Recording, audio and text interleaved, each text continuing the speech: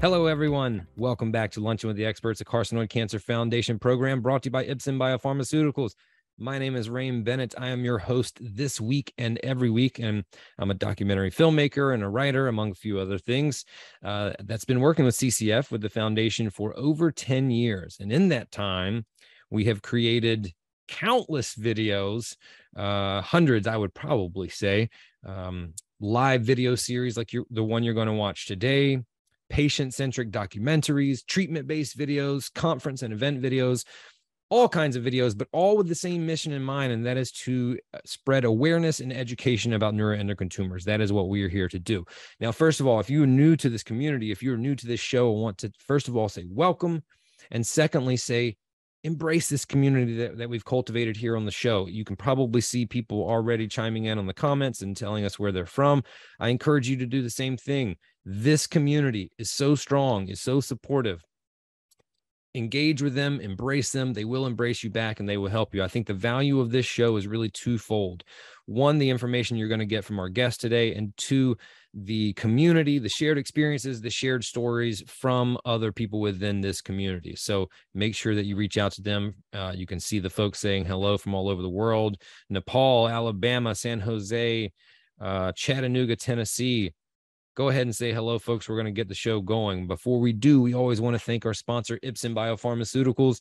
Without their support, we wouldn't be able to do the show. And we always have this disclaimer from them before we start, and that is that the opinions expressed by the guest today, as well as the questions asked by the audience, that's you all at home, haven't been created or suggested by the sponsors of Luncheon with the Experts, and CCF doesn't endorse or promote any of the views, opinions, or information provided in the presentation today. Audience members should not rely solely on the opinions or information expressed by the guests and should seek guidance and direction from their own medical advisors regarding any choices they make about their health or treatments. Okay, so as disclaimers often are, that's a lot of words, but really the takeaway there is that final statement. We don't know your specific case, most likely, or our guest doesn't. And so we're going to give you some great general advice. We're going to hopefully answer some of your questions, but take that advice and those answers to your question back to your home team, which does know your specific case, and make the best plan and path forward for you.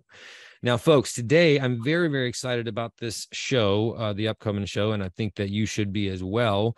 This is a first-time guest, but as we were talking and I was getting to know her a little bit more, she is very versatile, very well-rounded, has a lot of extensive knowledge about the topic of many topics in the NET space. So you're in for a treat today. Today, we are having Dr. Simona Glasberg on the show. How are you, Dr. Glasberg?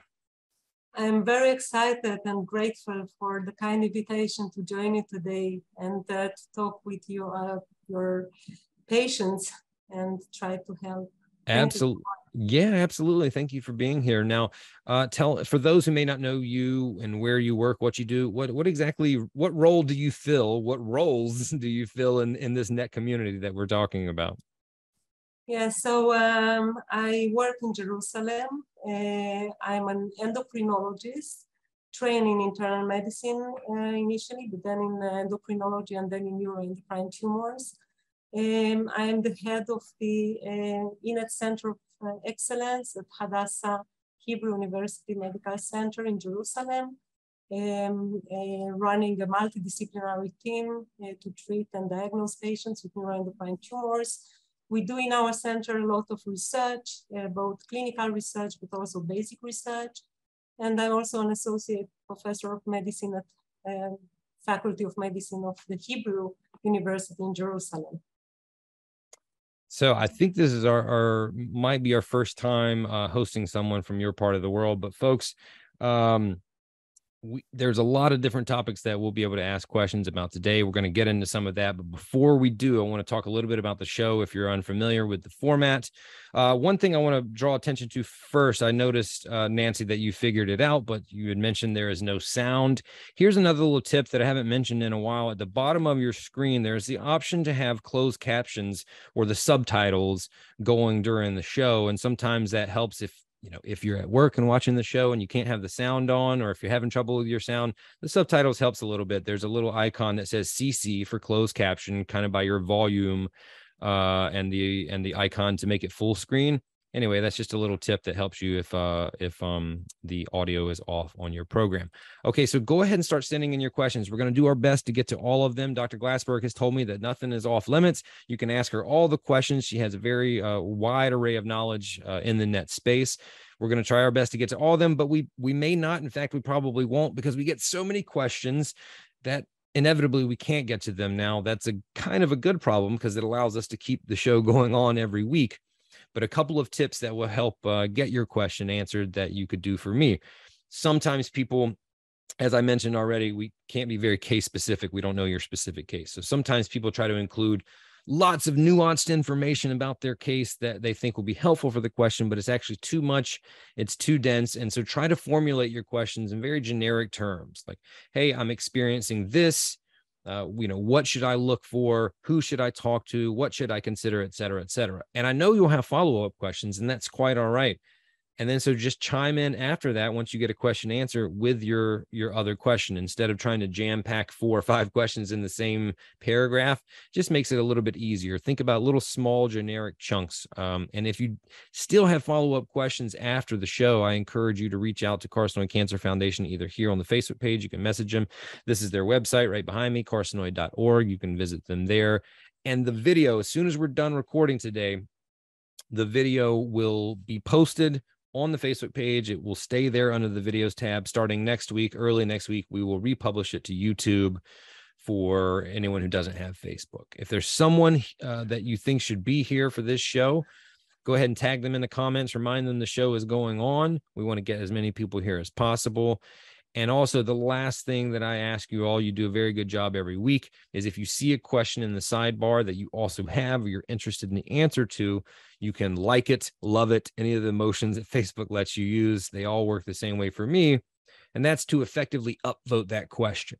If I see 8 people have the same question, I'm going to make sure to ask that one. Okay. So that just helps me do my job better, which is, of course, to serve you. So go ahead and start sending in your questions. I have the first question. That's my right as the host to get the show started. Something interesting that Dr. Glasberg mentioned right before we started recording. Dr. Glasberg, you were telling me about this ebook that you just wrote. I want to learn a little bit more about the work you do with men nets or the Middle East nets. But the ebook, I think, is so valuable. Tell me a little bit about that. I don't want to talk about it, but I'm excited to hear about it. Tell me about that project. Yeah, so thank you for the question and for raising it. We feel in our daily life that patients with neuroendocrine tumors need more help regarding the nutrition. Last year, practically, the head of the advocacy group in Israel, which is called MENETS, or Middle East Neuroendocrine Tumor Society, namely Mike Rosenberg, together with the society and together with cooperation with nutritionists, both from Israel but also from England, they put together a book which is addressing most of the aspects related to neuroendocrine tumors in terms of the disease itself, in terms of adverse event related to different treatments and nutrition. And this book is available online electronically on the website of MENETS. And it is translated in English, Arabian. It's of course available in Hebrew, Romanian, and Russian.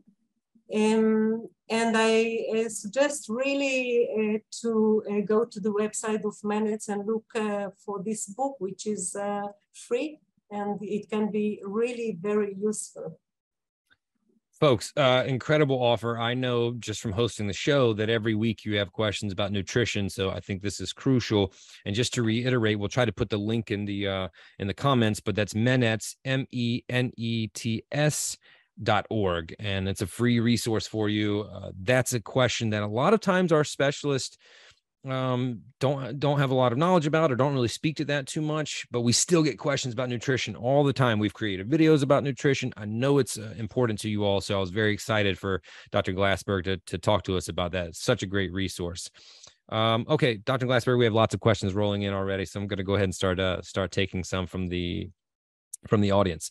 First question comes from Dwayne. It says, please explain pancreatic polypeptide and its relation to PNETs. And thank you so much for sharing your knowledge. So thank you, Dwayne, for this question. Pancreatic polypeptide is one of the hormones that can be secreted by neuroendocrine tumors in the pancreas. And it helps us practically to mainly follow up the disease.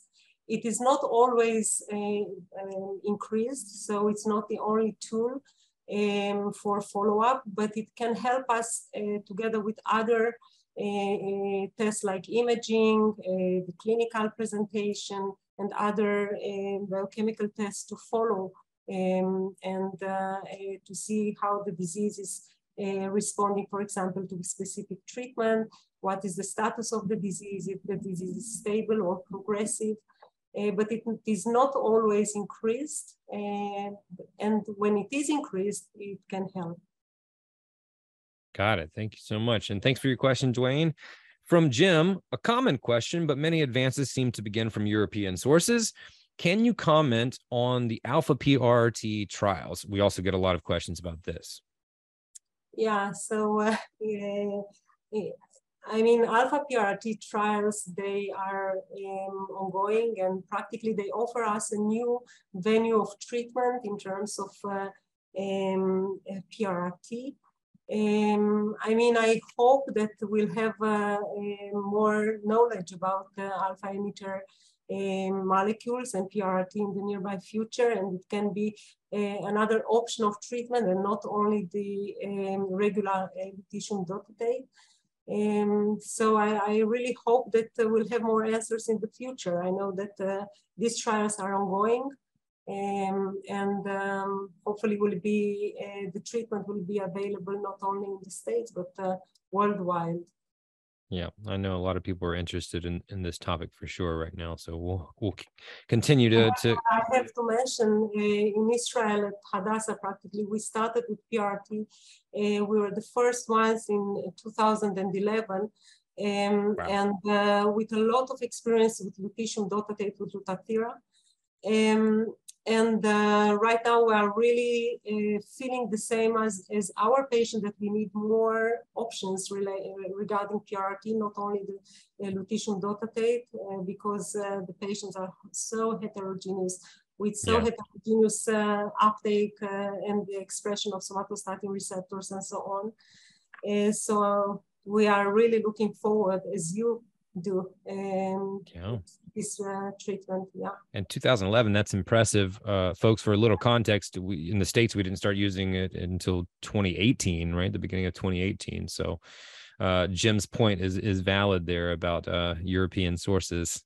Next question from Jennifer about lung nets. Do you see lung nets return if no spread at the time of surgery? Do you generally see them return?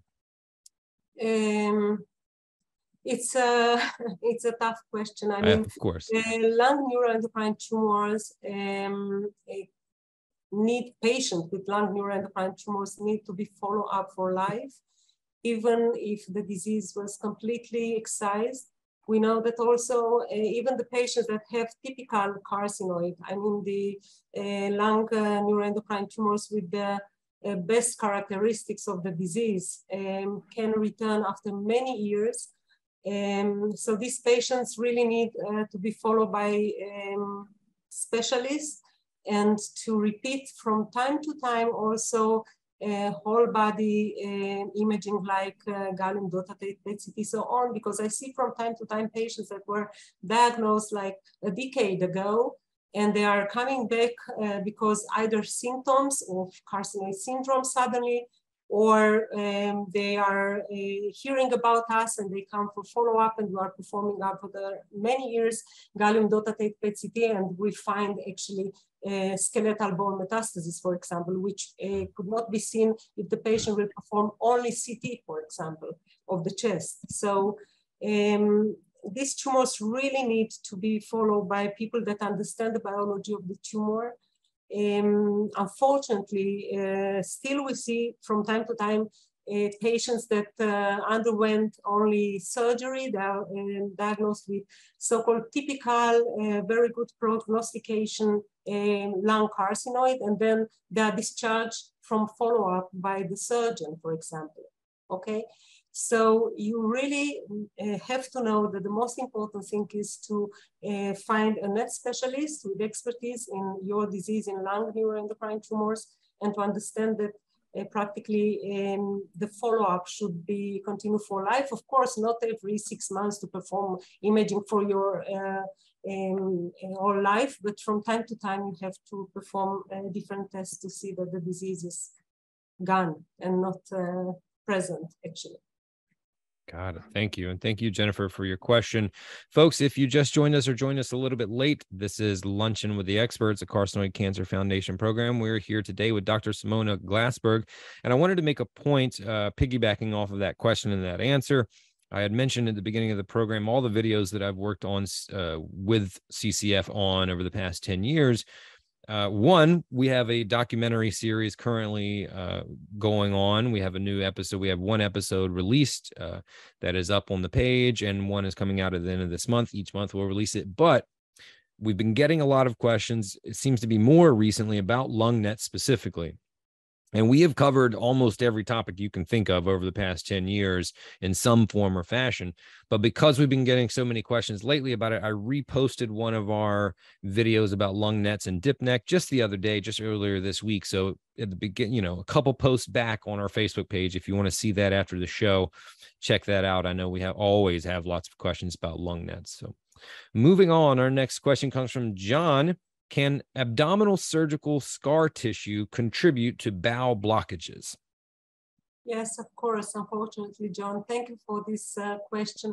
Many times, patients of mine that are going through abdominal surgery from different reasons related to neuroendocrine tumors are coming back to my clinic, and during our meetings, they are complaining of gases, bloating, sometimes nausea, sometimes diarrhea, without any carcinoid syndrome, for example. So it is really good to remember and to keep in our minds that the scar that you see on your abdomen, it is also inside your abdomen. And many times this fibrotic tissue is practically narrowing the passage of the gas of the stool in your intestine. This is why it can induce obstruction and blockage. So it's really important if you have this kind of symptoms and you receive different treatments that can also influence, like somatostatin analogs. It's important to raise these symptoms while you are discussing with your care provider, with your physician, because there are some options that we can use, like changing the nutrition, preventing, foods that can increase the risk of blockage and obstruction. Sometimes adding enzymes like pancreatic enzymes or biliary enzymes and so on. So it's really, it can be produced by the scar, and it should be discussed with your physician. Got it. Thank you. Next question comes from Bess. Bess says, do cutaneous mets metastases progress at a different rate than mets in other areas? And follow up, how are cutaneous mets treated? So cutaneous mets are, we've seen from time to time in people, from my experience, with pancreatic neuroendocrine tumors or lung neuroendocrine tumors or thymic neuroendocrine tumors, for example. Sometimes they grow in a different rate. Sometimes they are growing in parallel with the other sides of the disease. And the treatment, actually, it depends. I mean, if the patient is getting a systemic treatment that is going to all sides of the disease, so it's getting also to the subcutaneous metastases. Sometimes, from my experience, we can excise specifically specific metastasis that is growing as only site of growing, of the disease if all the other sites are stable. Sometimes you can irradiate this subcutaneous metastases if they are painful, for example. I have a couple of patients like this. So it is heterogeneous, it's complex, but we can specifically address based on the characteristics of the disease. Got it. Thanks, Beth, for your question. I know a couple other people were interested in that as well. Next question from Wendy, our friend Wendy. Hi, P-nets with liver metastases already whippled and resected. And she saw her oncologist last week, and the oncologist said, come back in 6 months. But Sunday she fainted and was taken to the ER, and they didn't really know what to do with her. And so she's still a little confused and a little weak. And right now she's really unsure of what doctor to go see next. So I know that's kind of broad and kind of vague, but any advice, any thoughts for Wendy? So thank you, Wendy, and I hope that you will get better soon. As far as I understand, you have a pancreatic neuroendocrine tumors with liver metastases. You underwent Whipple, excision of the primary tumor, but still you have disease inside your liver, if I'm not wrong. I believe so, yes. So it depends. Fainting is a very not specific symptom. I mean, it can be related either, for example, if your pancreatic lesion would hypersecrete insulin. If it's an insulinoma, you can faint because of hypoglycemia. Maybe after the operation, you are not eating and drinking enough and you are kind of dehydrated. So maybe you should more rest and drink more and see that your blood pressure is not too low and so on.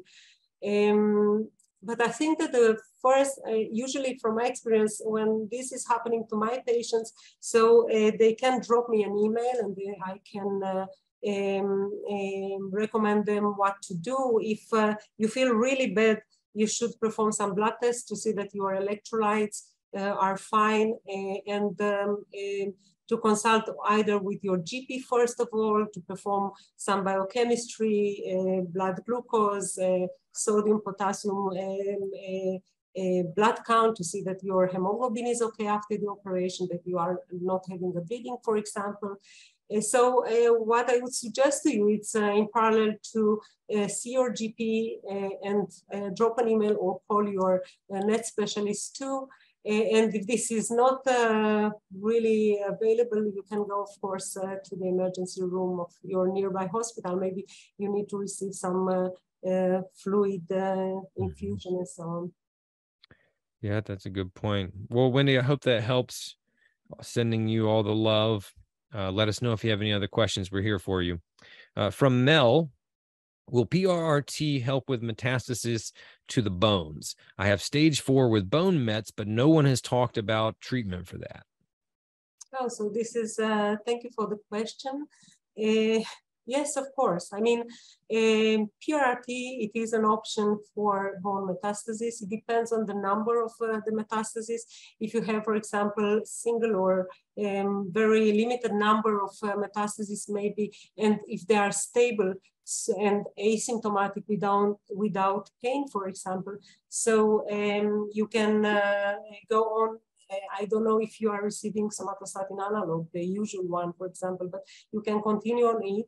You can ask your NET specialist on receiving, for example, treatment specifically for the bone metastasis, like vitamin D, calcium, and bisphosphonate or denosumab if needed. In general, trying to address the question regarding PRRT and skeletal metastasis, if there is a wide spread to the bones and there is a high expression of somatostatin receptors shown by increased uptake on gallium dotatate PET-CT, in principle, of course, you can receive PRRT, which should help also your bone metastasis. But it's, you know, the decision, it's complex and you should, one should consider also the blood count. If there is a huge skeletal involvement, sometimes the bone marrow is affected and the blood counts can be low. So it depends. But in principle, yes, PRRT can be an option for metastatic disease to the bones. Thank you. And thank you too, Mel, for your question. From Kayla, this may be a nutrition thing, but the question is, what causes yellow stools? For context, it's 5 years post-surgery with liver mets.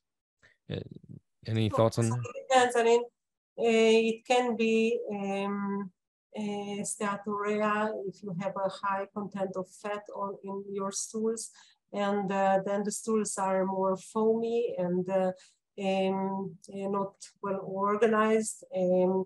It can be because of loss of or enough amount of biliary enzymes. But you should ask your net specialist about it and maybe get some supplements of these things that I've just mentioned. Okay. Thanks for your question, Kayla. Let me know if you have any follow-up questions. I know there's a few things that you were asking about earlier. From Karen, is it common to get more lesions in your liver once you have had a liver biopsy? No, I mean, the question, if I understand well, is if one performs a liver biopsy, it can increase the number of metastases spread. Usually there is a quote saying that a metastasis does not produce another metastasis. I mean, the short answer is no. Okay. Okay. The long answer is we are using liver biopsies many times for grading the tumor, for re-evaluating the tumor when some of the lesions are behaving different one from the other one. But there is no spread of the disease usually that is meaningful for the disease treatment. Got it. Thank you. From Robin, if a net mass grows after surgery, chemotherapy, and radiation in a short amount of time, would you explain why there might be any resistance to the usual cytotoxins and debulking tumors? It seems like she's been getting some resistance to that. Yeah, I understand, and I would like to be very careful in my answer because this is, a tough question, and sure. and without knowing any of the details of the treatment, of disease characteristics, and so on. But if a tumor is growing fast after all this line of treatments that were mentioned, this implies actually that the tumor is more aggressive. And practically we can consider to re-biopsy and maybe to do a molecular analysis to see if there are any genes expressed or overexpressed or mutated, so on, to look for some maybe options of treatment that are experimental.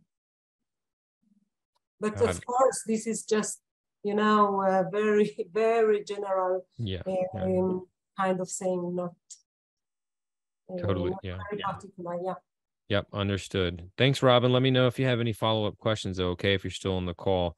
Folks, we are about halfway done, so we have plenty of time for questions. Keep sending them in. And again, I'll reiterate, if you have follow-up questions and we're still on the call, continue to ask them. But even after the show, feel free to reach out to CCF to get those questions answered. We're going to do our best to do that for you. That's our job. From Jennifer, any test you recommend if scans are clear, but you had a lung net removed 4 months ago and now you're having gut issues? Any tests that you recommend? So usually what is recommended for follow-up is the level of chromogranin A in the blood, and urinary collection 24 hours for 5-HIAA, which is the metabolite of serotonin, which we are using in these tumors because lung carcinoid are one of the tumors that can hypersecrete serotonin and induce carcinoid syndrome with diarrhea or loose stools, for example. Another test that we are using in Israel, and I'm not sure how widely available it is in the United States, we are trying to make it more available here, is pro-GRP. We are just sharing now our experience, with pro-GRP compared with chromogranin A, for example, because in lung neuroendocrine tumors, we know that in the presence of the disease, in about 40% of patients, the chromogranin A can be inappropriately normal. So in this subgroup of patients with present disease, but with inappropriately normal marker of the disease, the chromogranin A, we need more markers. So this is why we are using the pro-GRP. There is some experience in the literature that was reported in the past, like more very short series of patients or case reports. And we are trying now, we are in a process of publishing our experience in a couple of in about 50 patients that comparing also with chromogranin A, and it's very meaningful. I mean, we see patients in whom the chromogranin A is inappropriately normal, the pro-GRP is elevated, and this induces us to do more tests in order to see where the disease recurred and so on. So I hope that I answered the question. Yeah, thanks, Jennifer. Appreciate all your questions. The next one comes from Florian, our friend from Germany. Is the biopsy for a lung nodule done with a bronchoscopy? It depends where the nodule is localized. I mean, if the nodule is close to the bronchus, for example, or intrabronchial, so it can be biopsied during the bronchoscopy. But if it's a more far away from the respiratory tract, so the nodule can be biopsied under the guidance of a CT, for example, but not using bronchoscopy. It depends where the nodule is localized inside the chest. Got it. Thank you. All right. Next question comes from Eileen. Eileen says, I was just diagnosed with PNET in the pancreas, 7 millimeters and low Ki67. Sorry to hear that, Eileen, but I'm glad you're here. And Eileen's question is, what is the next assessment? Is it an imaging workup? Okay, so thank you, Eileen, for this question. And actually, as we perform more tests for different reasons, we find more what is called incidental pancreatic neuroendocrine tumors. And in this case, practically, the decision on the approach is based on the size of the tumor, if the tumor is less or more than 2 centimeters. If the tumor is grade 1, you said that the Ki67 is low. The question is how low, if it's less than 3% or more than 3%, because less than 3% is grade 1, so it can be followed in principle. And we are checking if the tumor is secreting or hypersecreting any hormones in terms of gastrin, insulin, so on. If the tumor is only 7 millimeter, grade 1, non-functional, in principle, in general, we can consider just to follow up because the risk of spread or growing of the tumor and its spread is less than 6% lifetime. However, this is very general, so you should, you know, consult with your NET specialist. We are doing also in PNETs when they are diagnosed a gallium dotatate PET-CT, for example, but at 7 millimeter diameter of the lesion, there is a very high probability that you will not see it on the PET-CT because of the small size of the lesion. Usually, to see these lesions PET on somatostatin receptor imaging, the lesion should be at least 8 millimeter and with a very high expression of somatostatin receptors. So it depends on the size of the tumor. Got it. Hey, thank you, Eileen. I appreciate you being here and your question. Speaking of functional and non-functional, Kate says, can you go from functional to non-functional after being on lanreotide? From non-functional to functional, or from functional to from functional to non-functional is the question. So the treatment with octreotide practically will not change the disease behavior, the biological behavior of the disease. I mean, the octreotide cannot change the biology of a tumor from functional to non-functional, but it can help, of course, to decrease the hormonal levels, which are hypersecreted.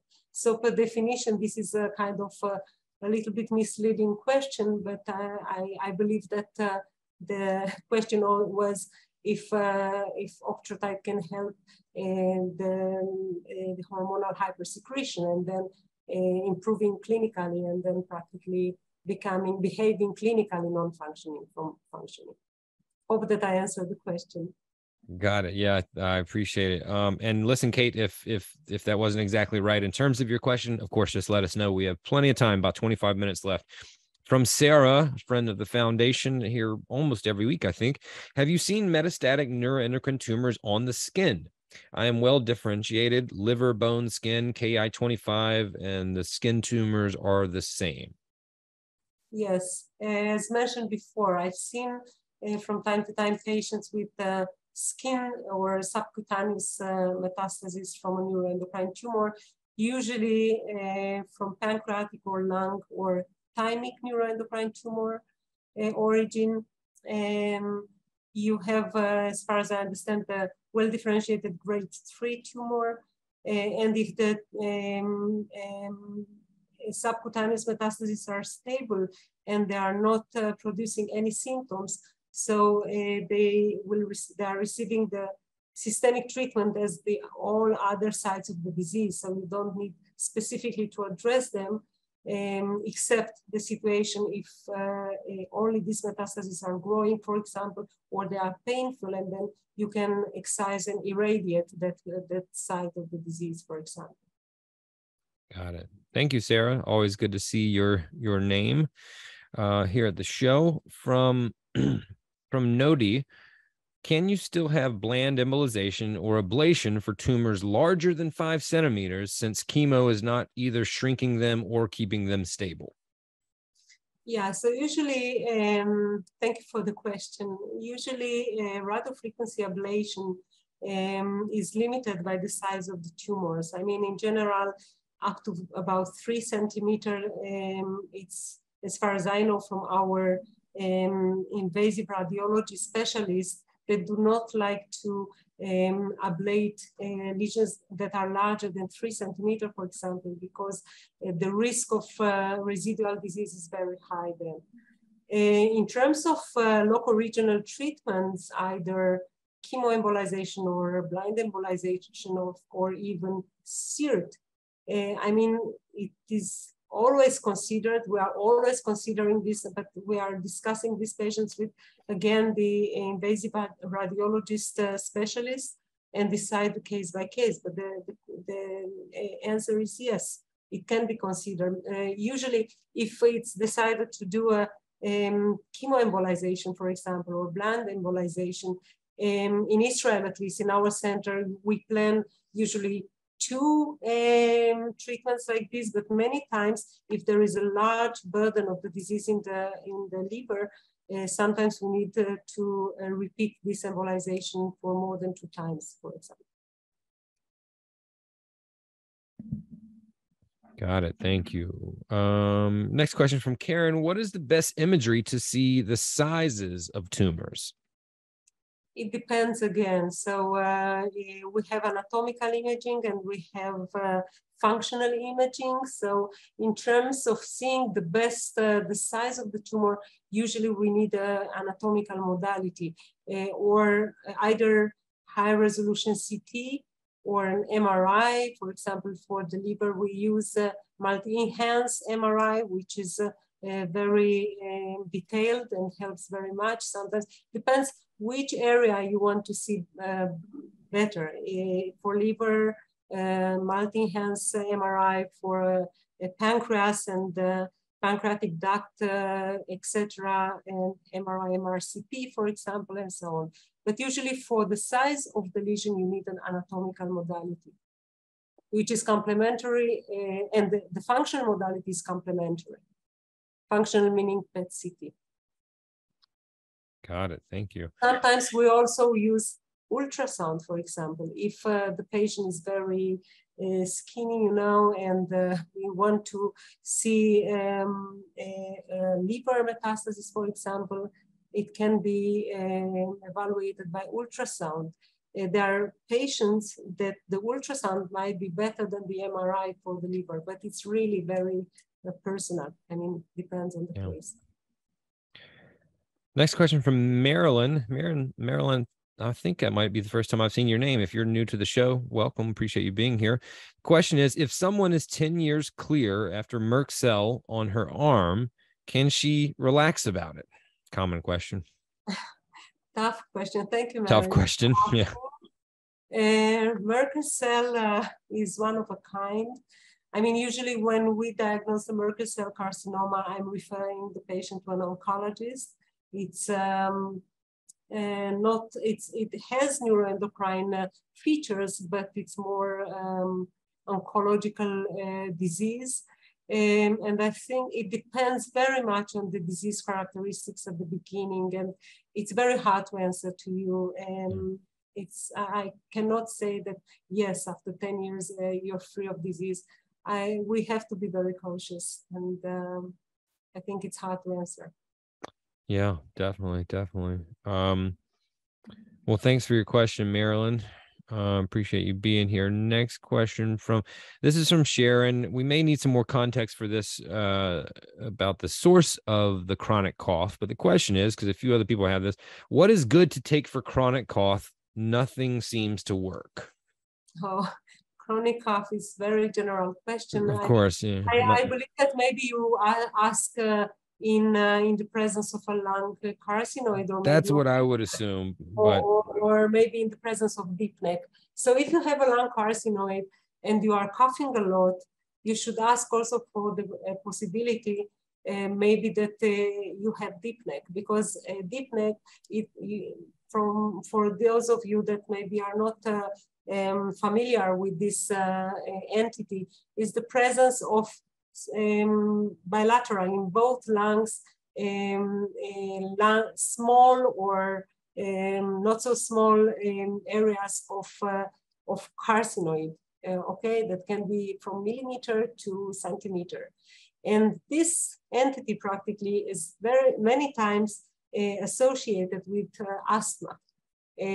So maybe in context of a woman that is more than about 50 years old with lung neuroendocrine tumors and is coughing a lot, I think that I will suggest to consult with your pulmonologist and to try to do some tests regarding asthma, respiratory function tests, and so on, and maybe some inhalers, and this kind of drugs can help. In my experience, and we published this with John Strasberg from Tampa, one of your best known specialists, very good friend of mine. We published our common experience with deep neck and somatostatin analogs that can improve coughing. Okay, so we have patients with lung carcinoid that are coughing, they are taking inhalers and anti-coughing the regular drugs without improvement. And then starting them on somatostatin analogs can help also against coughing. So this can be also discussed. Got it. Thank you. I got a comment more from Leslie. This is just to the show in general. Forgot that it starts at 11 o'clock. I'm a little bit late. What's the topic today? Hey, Leslie, so with Lunch with the Experts, it's really not topic-based. It's specialist-based. So sometimes it's very specific in terms of that expert's specialty. But today we're talking about all kinds of things because our specialist has a lot of knowledge about this disease. We've been talking a lot about lung nets, as it were. But really, if you have any questions, Leslie, that you're struggling with to get answered, go ahead and send them in. We've got about 15 minutes left, so we'll try to get to it. Thanks for being here. From Fred, back to the point about lung nets again. Can a biopsy of a lung net in the middle lobe use a robotic bronchoscope procedure, or using a robotic bronchoscope procedure, lead to a possible metastasis within the lung? No.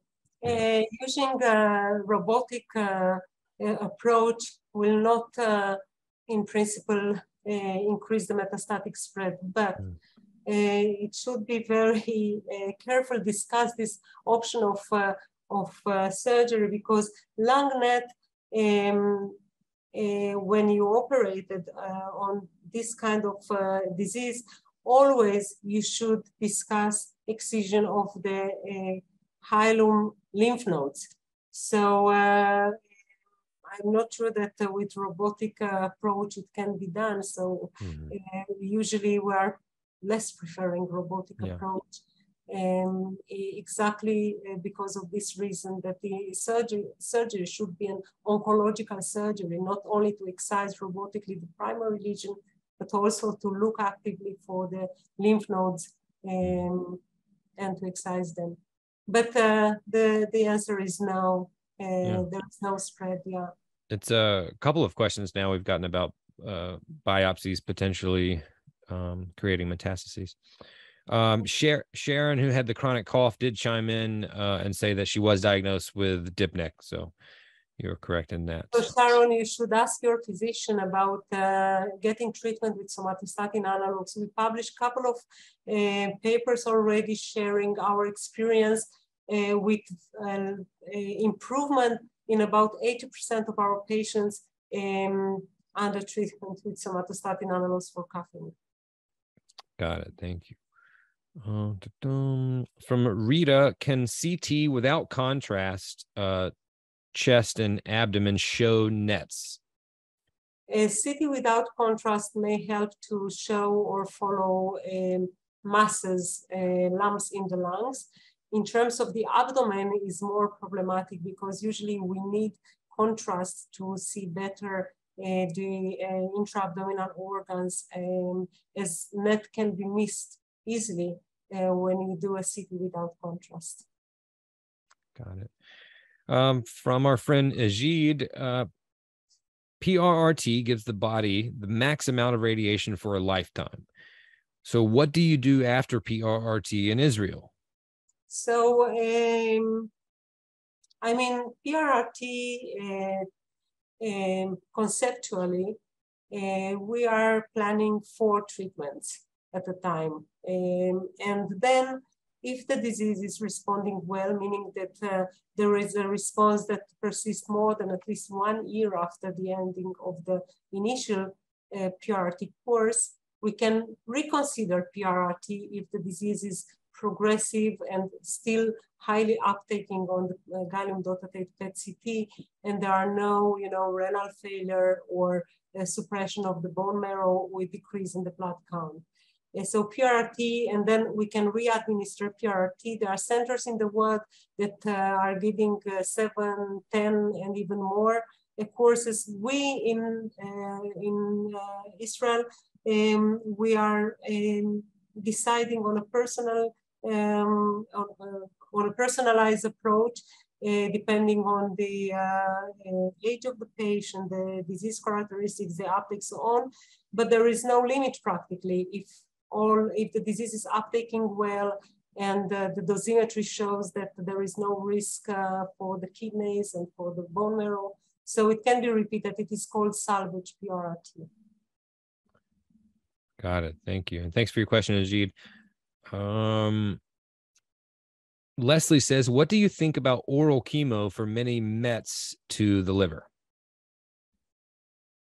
I believe that you are asking about CAPTEM, because this is the only oral chemo that I know for neuroendocrine tumors. So it is a good possibility of treatment for patients that have either a pancreatic primary or lung primary with liver metastasis. Is usually not helpful and not useful for patients with an intestinal origin of the disease. And usually it works for higher grading tumors. I mean, it's used usually for K67 that are at least 10% and higher.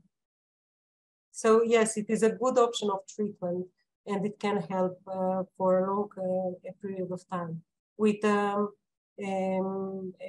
not so many adverse effects and good quality of life. Got it. Thanks, Leslie. Interesting question from Nancy. Nancy says, several months after a 6-month course of sandostatin, my hair has changed from straight to very curly. And a net specialist on this program told me that he thinks it is because I lost it. That he's seen it caused before by the drug. And I think I have a vague recollection of that, Nancy, of that, but I don't remember who the specialist was. Anyway, the question is, what Nancy wants to know, is this a permanent change? It's not really a problem, but it's strange to look in the mirror and see completely different hair. This is really a strange question and event, Nancy. Thank you for raising this. Actually, I have hundreds and many hundreds of patients on somatostatin analogs. Personally, I have never seen changing from straight hair to curly hair under somatostatin analogs. I see from time to time hair loss, mostly after PRT, rarely after regular somatostatin analog, but I have no experience with this. I have never seen change in the consistency or appearance of the hair in terms of curly hair and not straight. So you are a case report. You should, your physician should report it, because it's first time I am hearing about this. And Nancy, if you could remember who that was, let us know. And this is also a good point about the community here within the show. If someone else can remember that question, because I have a vague memory of that, or if someone else has experienced that, please share it with Nancy. Let us know. I mean, this is really beneficial. I agree with Dr. Glasberg too. Like, share it with your physician, but also share it with us if you have experienced that. Carol says, are the captions still working? Yes, they are, but that's on your end. There's that little CC button, so make sure that you've hit that. You might have accidentally hit it off. We've got a few more minutes. Let's keep going. Martin says, is it normal for net metastases to the bone to become painful over time? I am noticing increased discomfort in the past 6 months. This is a question? The question is it normal for net metastases to the bone to become painful? There is nothing that you can say normal for a bone metastasis. It can be painful, it cannot be painful.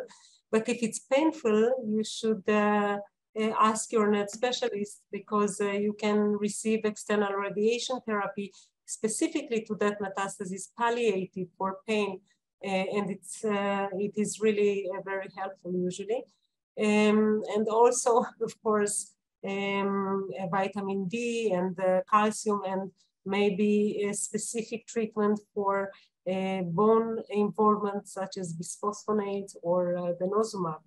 But for the pain, please consider asking your net specialist regarding the radiation, because it helps many times against the pain.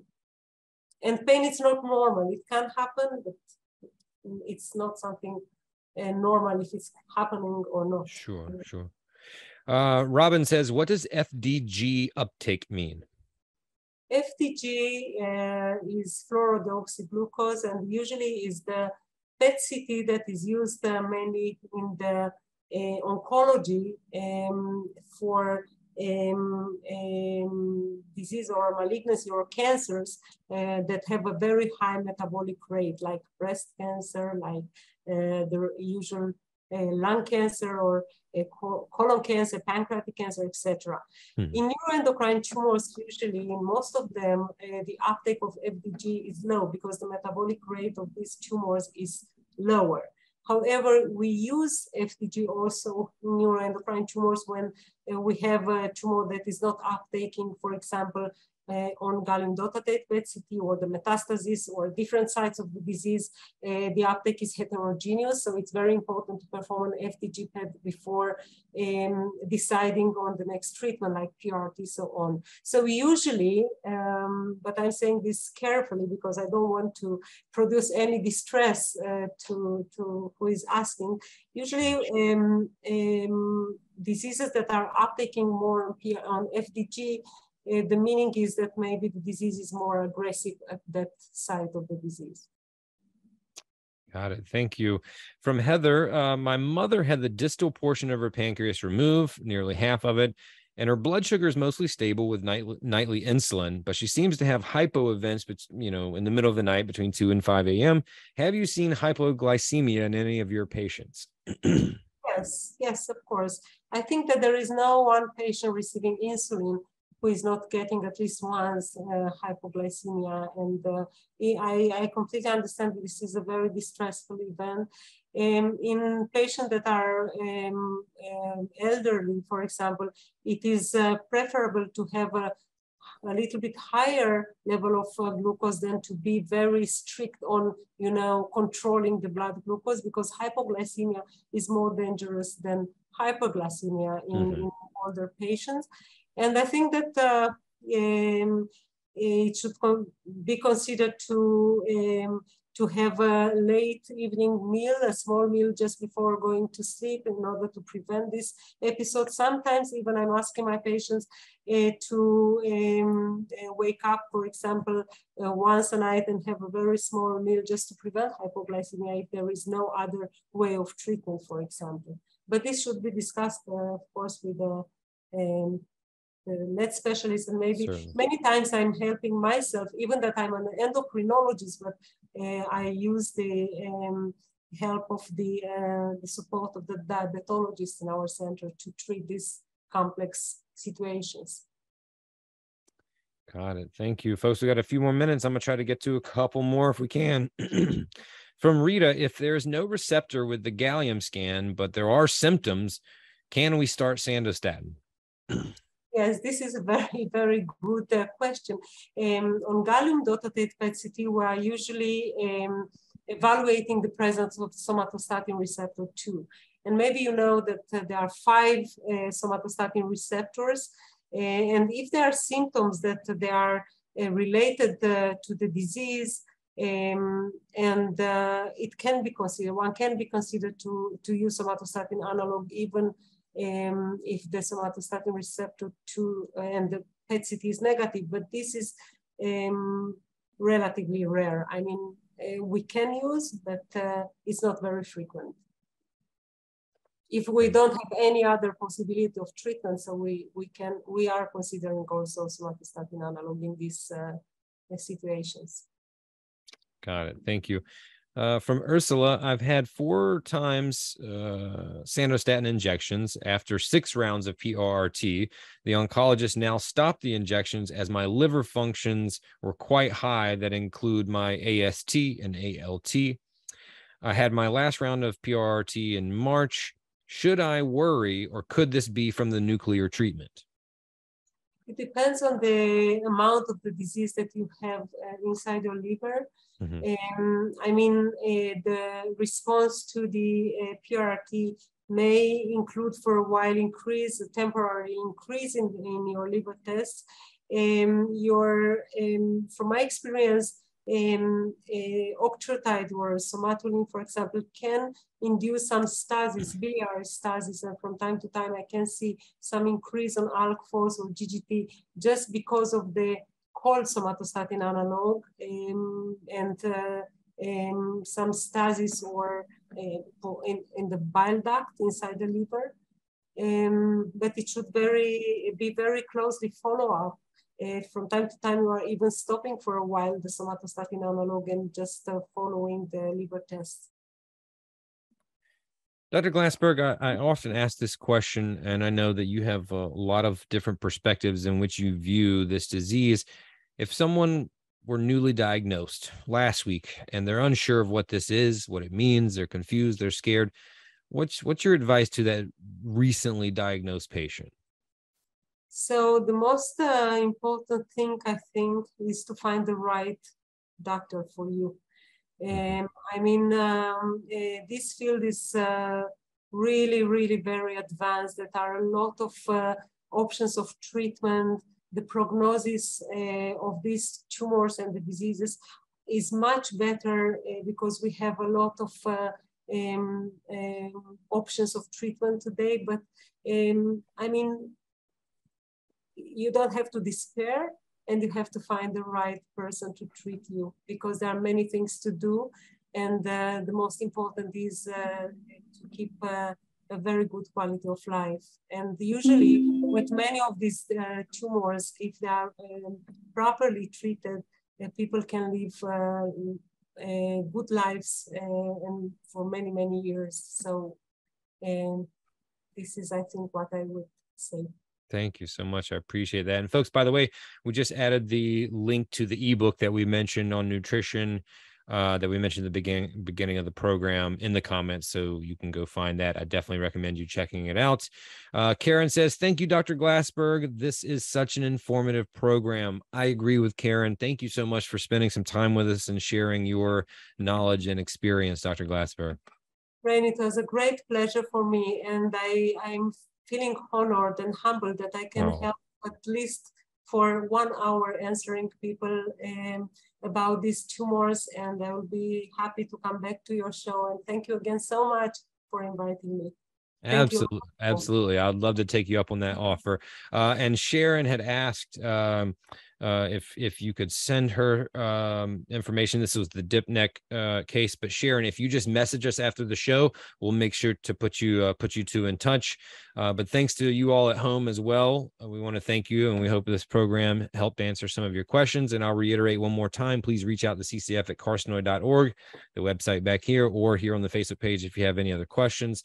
Thanks again to our presenting sponsor, Ipsen Biopharmaceuticals. Without their support, we wouldn't be able to do the show. And finally, my name is Rain Bennett.